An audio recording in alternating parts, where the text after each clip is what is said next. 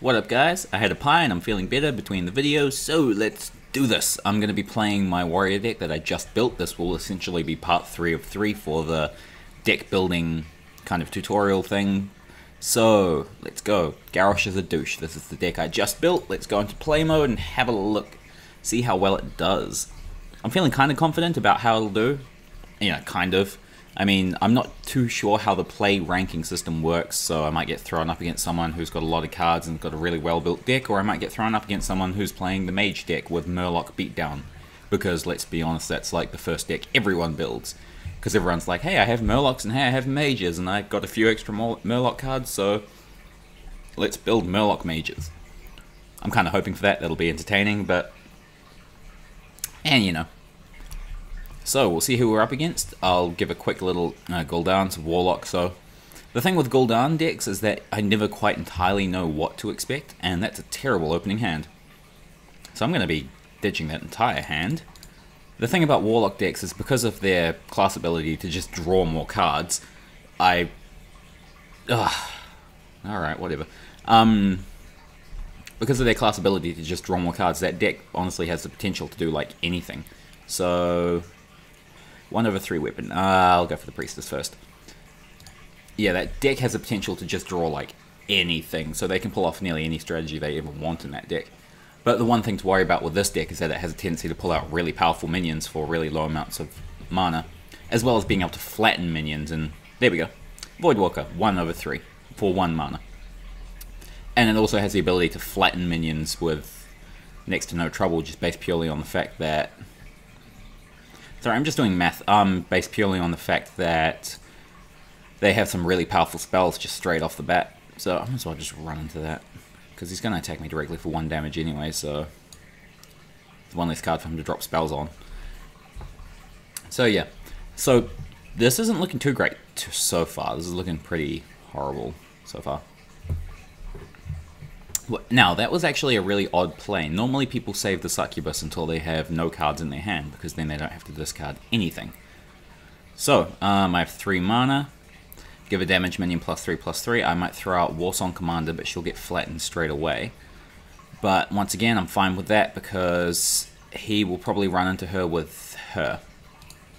That succubus is actually a bit of a pain. And this is also one of the things I was talking about, how you can pull out really strong minions for next to no cost whatsoever. This is looking really bad for me so far. I started up with a nigh unplayable hand, and I'm playing against a Warlock who has a tendency to pull out really strong minions really quickly. And I don't think I have any spells to help cope with that.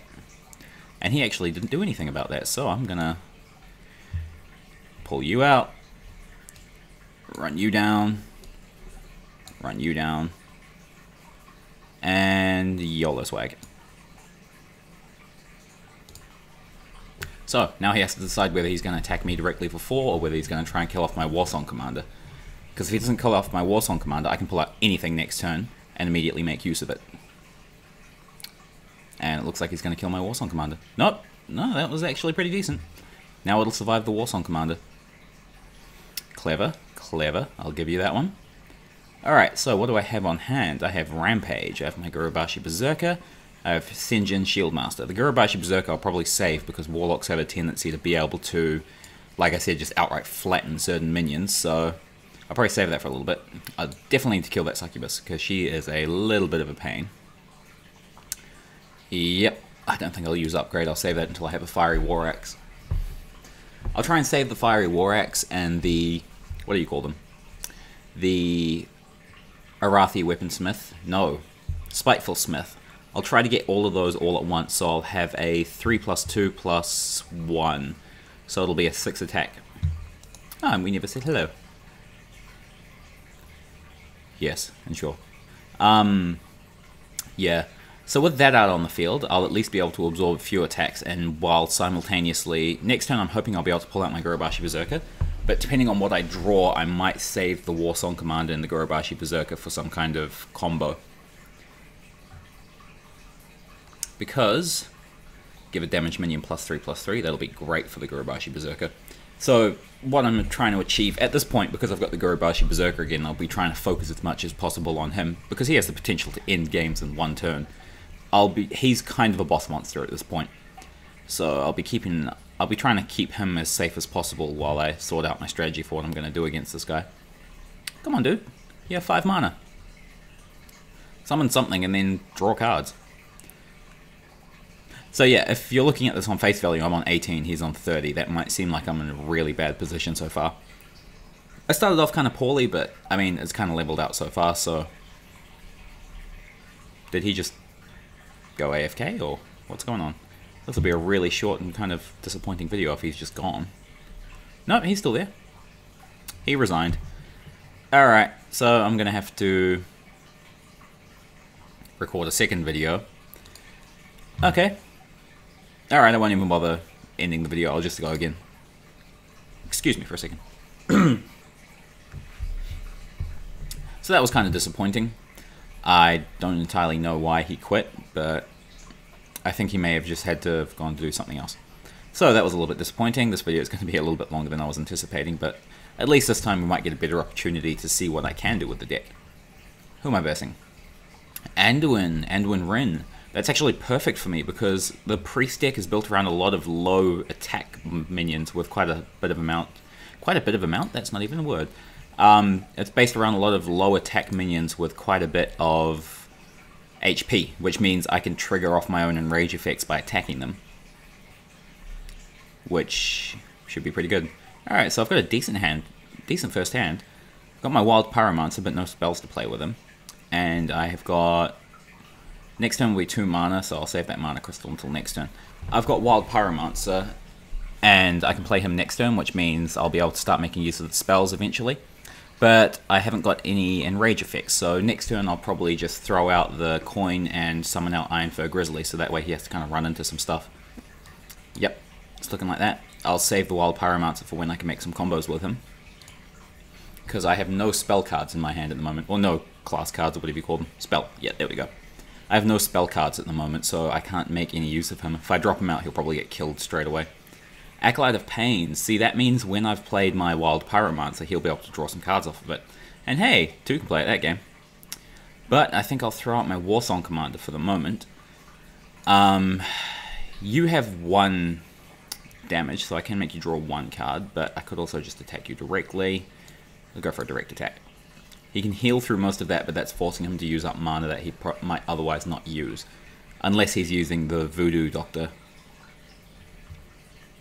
Gain control of an enemy minion with 3 or less attack until the end of the turn. So he's going to ram. Clever. Yeah, I hate that card. Unfortunately, I don't have it. Which is a bit of a downside, but oh well. So anyway, he's got 3 and a 2. Alright, damaged minions, Acolyte of Pain. I can throw out a Sinjin Shieldmaster just to be a bit more of a pain in the ass. Thinking that might be the way to go.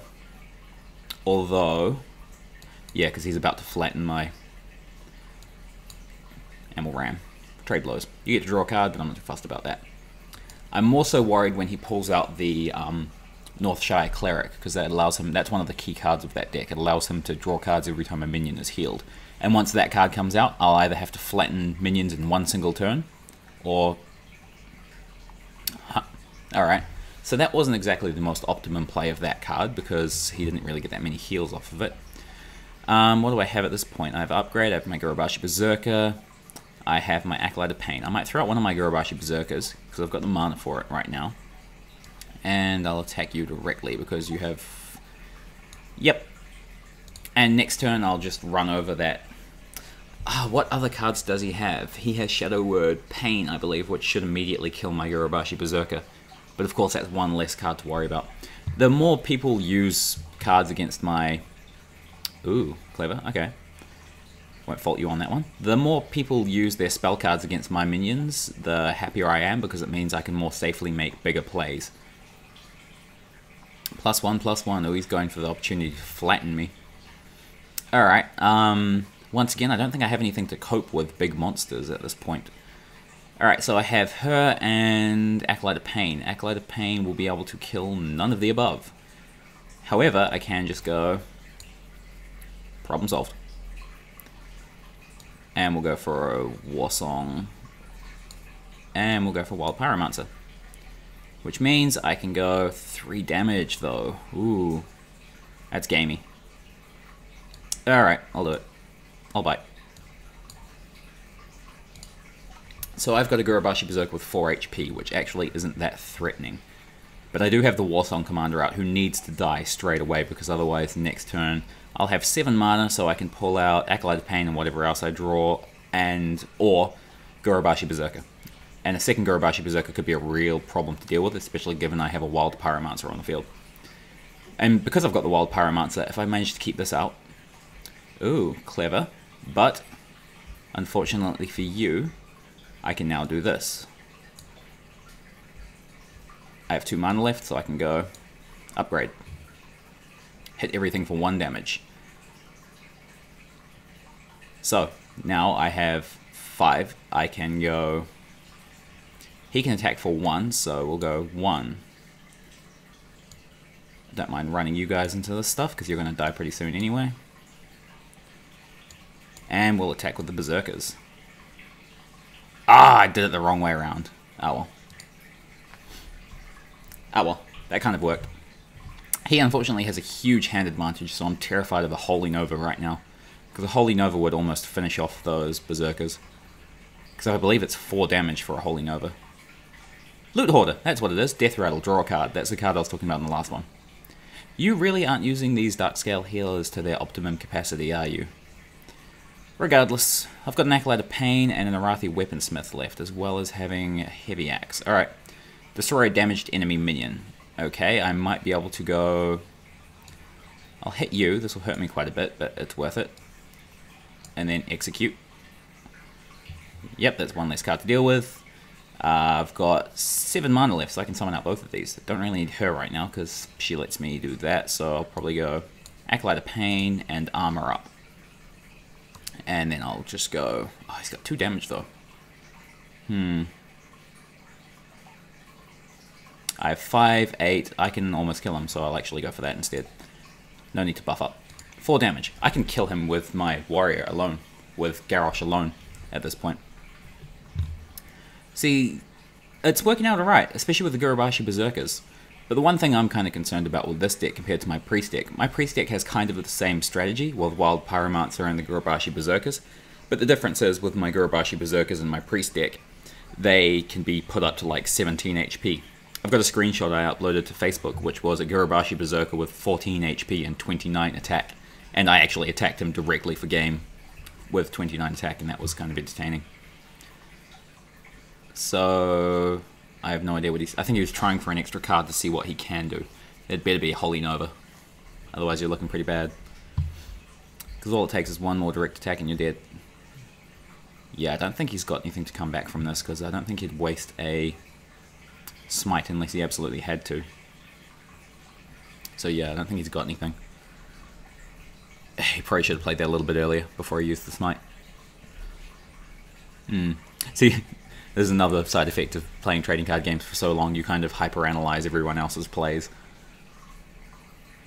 Change a minion's attack to be equal to its health. Ah, you could have got more out of that. Yeah, and he resigned, because he could have killed me. It's a fairly epic Twilight Drake, but other than that, it's not that great. So anyway, there we go. As exemplified just there, this deck actually worked out pretty well. I managed to get the plays off that I wanted to, which was the Gurubashi Berserker just absolutely flattening everything. And I also managed to... in the previous game, do absolutely nothing before the guy quit. So, yeah. So anyway, there you go. That's the conclusion to my little deck building tutorial. Just to summarize so that you all remember, and because I've kind of got it written down the side here so I wouldn't forget myself. Some things that you need to think about. What's the goal? How do I achieve this? What cards do I have that'll help me achieve this? Do I want to use big creatures, or do I want to kind of keep everything kind of on the level? How do I cover my deck's weaknesses, and what cards can I use in the deck to help me get to the deck strategy quicker, like draw cards or that kind of thing. So, I hope you've enjoyed this video series as well. If you have, please like and thumbs up. Feel free to subscribe. Content is a little bit slow at the moment, but I've actually ordered in a PVR, so I will be able to... So my friends and I will be playing Xbox games together and doing Let's Plays on Xbox games, and we recently both bought Disney Infinity. Both of us being one of my friends, we bought Disney Infinity. And although the PVR got delayed, we'll be able to do that soon. So yeah, thank you for watching, and I'll see you next time.